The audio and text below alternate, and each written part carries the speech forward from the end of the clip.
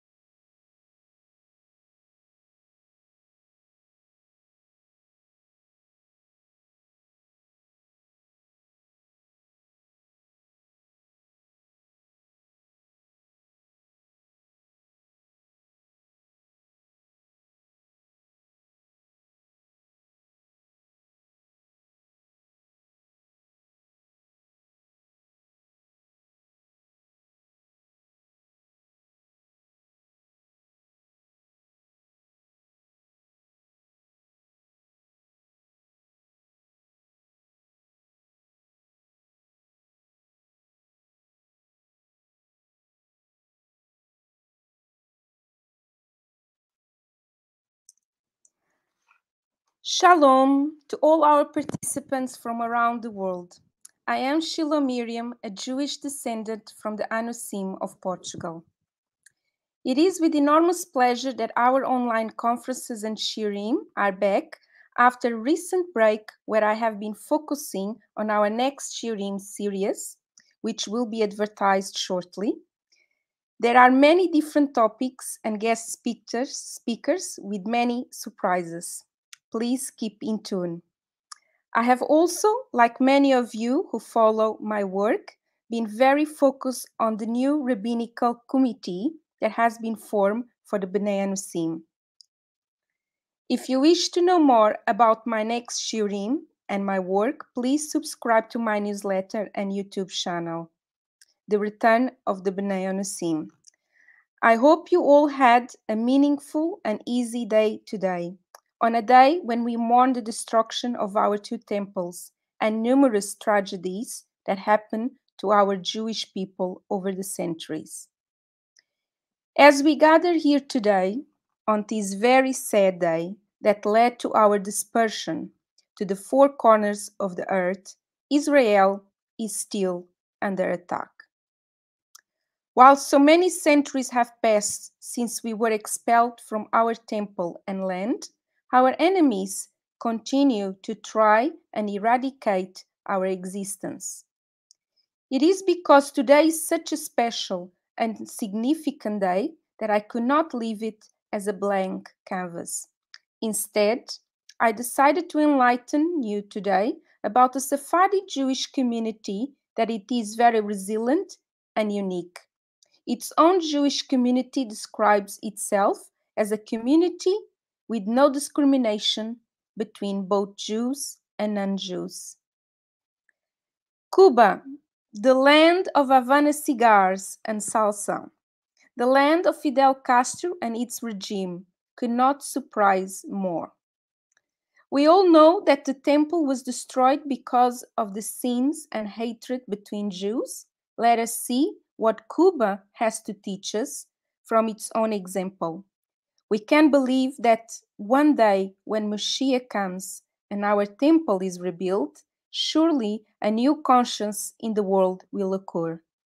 A new kind of kindness and acceptance of all ethnicities and Hashem's glory. It is of note that Jews have not always lived peacefully in Cuba. Many of the so-called conversos from Portugal and Spain found refuge in Cuba until the Inquisition arrived in South America. Today's conference, we will focus on the journey of the Sephardic Jewish community in Cuba, but equally, we will try to give a glance at what was in the past and is how the relationship is between Sephardim and Ashkenazim in Cuba.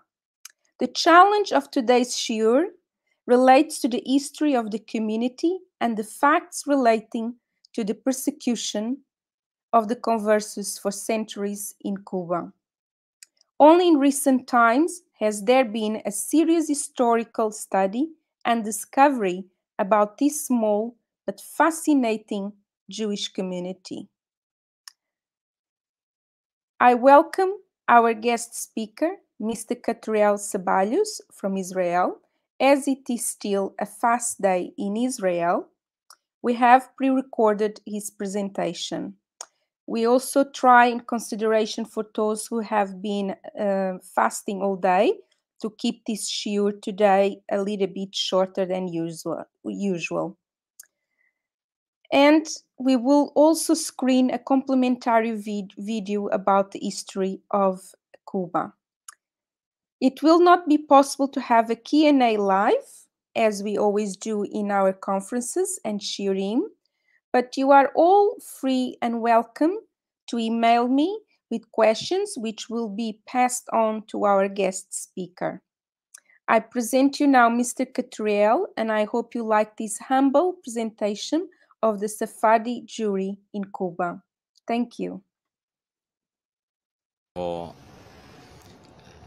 the introduction and providing this platform. and I hope that some of what I'm going to say you will find interesting. It can be said without exaggeration that Sephardic Judaism in Cuba is as old as Cuba herself. When Cristobal Colon, or Columbus, sailed for the Americas in 1492, he took with him along an interpreter, proficient in Arabic, as he thought that he was going to discover a western passage to India, and the ways leading to India at that time were dominated by Arabs. The interpreter, who also served as the mission physician, was named Luis de Torres, and he was a Jew, a native of Cadiz, recently forcibly baptized. There were two other Jews on Columbus' ships. De Torres, the first European to set foot on American soil, arguably since the Vikings, was sent by Columbus into the interior of Cuba to ascertain the character of the island and of its people, and to find its king. Later, de Torres accompanied Hernán Cortés to Mexico, where he discovered tobacco smoked by the natives, which he brought back to Cuba and cultivated there, effectively founding one of our main national industries. De Torres settled and died in Cuba, thus becoming the first Cuban Jew. Unfortunately, the place of his burial is not known. There were many Jews among the early Spanish settlers, particularly women forcibly baptized and sent to the West Indies by the Spanish authorities. The Inquisition was not slow to follow them, obviously. The first known case of the Inquisition in Cuba was the proceedings against Juan Francisco Gómez de León, a slave trader arrested aboard his ship when she arrived with a cargo of slaves from Angola at Havana Harbor in 1613. Eventually, he was imprisoned and executed in Cartagena, what is now Colombia, and the Inquisition confiscated his fortune amounting to 149,000 pesos, which at that time was an enormous sum. In 1627, the Inquisition seized Jews Antonio Méndez, Luis Rodriguez, and others, and in 1636, 150,000 pesos in gold was extorted from 3 Jewish citizens of Havana persecuted for practicing their faith.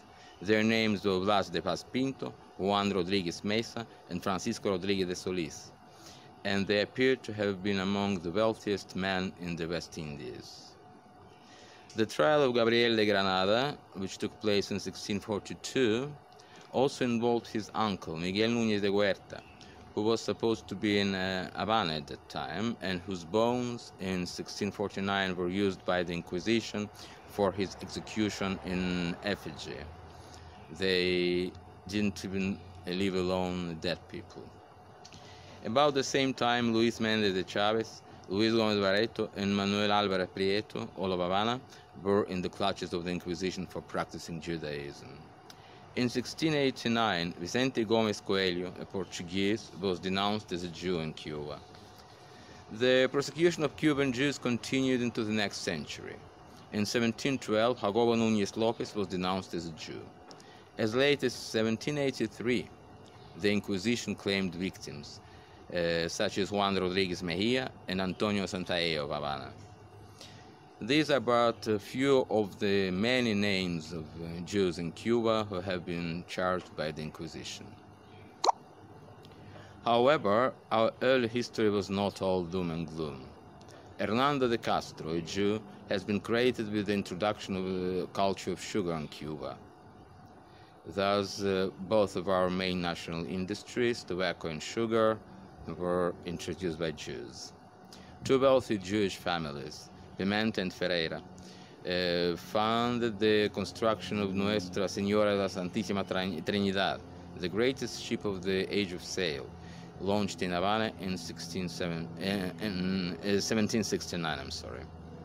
Incidentally, according to historian Levin, early records show that in 1762, during a 10-month period of British occupation of Cuba, international trade was opened up, and Jewish merchants were permitted to sail with the British fleet led by Admiral George Pocock, who had captured Havana the previous summer. And the author of Cuban national anthem, Pedro Felipe Figueredo y Cisneros, or Perucho Figueiredo, who fell in the Liberation War in 1870, was a practicing Jew. Which brings us to the next chapter of Cuban Sephardic history, now in the independent Cuba. The Republic was established in 1902, and it attracted Jewish immigrants from the Ottoman Empire. They're speaking an old variant of Spanish inherited from their ancestors who were expelled from Spain in 1492, paved the way to their relatively easy integration into Cuba. Little by little, community life was established. In 1906, an Algerian-born Jew, Hadida, founded Sephardic Burial Society. Eventually, Sephardim acquired a plot of land in Guanabacoa, just outside of Havana, for their own cemetery.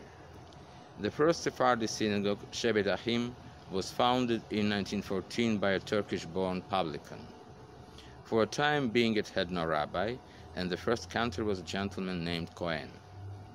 At that time, one Maurice Soriano, a Sephardi from Smyrna, brought motion pictures to Cuba. In 1923, a Chacham, rabbi, Chacham is the traditional Sephardi title for a rabbi, named Gershon Maya, arrived from Turkey. He belonged to a long lineage of illustrious rabbis in Silivri. He served the community until his death in 1938. Among other things, he established a Sephardi school in Havana, Theodor Herzl, that also admits Ashkenazi pupils. Other Sephardi rabbis in Cuba included Moshe Fins, Nissim Maya, Ishak Shiprut Konfi, Victor Farin Sarfati, and Nissim Gambash, all of Turkish birth. And Rafael Yair El Nadav, a Yemeni Jew from Israel who was contracted after Chacham Fins emigrated to Israel. He served mostly as a Hazan, a cantor. Communities existed in Havana, Santiago de Cuba, and Matanzas. Their founders primarily originated in Silivri and Edirne in Turkey. Among the Turkish-Cuban Sephardi families we can name Behar, Levi, Barrocas, Motola, Albuquerque, Franco, Salinas, Saranga, Mitrani, Russo, Vichachi, Meshulam, Abravanel, Egosi, Adato, Bavani, etc. And interesting thing that the Albuquerque family descended from the Duke of Albuquerque of Spain, and one of its members, Matilde Albuquerque, had a tragic life, which was described by her daughter in a book that was published in the United States. The book is called Asylum, and it's well worth reading. Now, Isidro Abravanel, a textile industrialist born in Gallipoli, was the Havana community president and a member of the same yacht club as President Batista of Cuba. I don't know how much honor it is. Batista was not a good president, but it was quite an accomplishment in those days. In general, the Cuban Jews belonged to middle class. Cuban Sephardim were passionate Zionists and sent volunteers to fight in Israeli independent war in 1948. Two of those, David Mitrani and Daniel Levy, were killed aboard the ship Altalena, which was dispatched from Europe by one of the warring Jewish factions, the Irgun, by another Jewish faction, the Haganah. Prior to Castro takeover in 1959, there were 5,000 Turkish Sephardim in Havana and an unknown number of descendants of the original Sephardi settlers who maintained Jewish faith and identity. Among the latter, I am proud to name my own family. Also from that origin is Jenny Milgrom, who went to great lengths to establish her family history and published a book called My 15 Grandmothers about it. Castro's coup had disastrous consequences for the community life, causing mass immigration and eventual extinction of Sephardi rite that finally occurred in 1984 with the death of the Havana cantor and Chacham Solomon Susi. For the sake of historical accuracy, it must be said that there was also a substantial Ashkenazi community in Cuba. There was at one time even a Yiddish language newspaper published in Havana, and there was even a Jewish opera in Yiddish written by a Jewish composer in Cuba. But that's another story for another day. Thank you very much for your attention.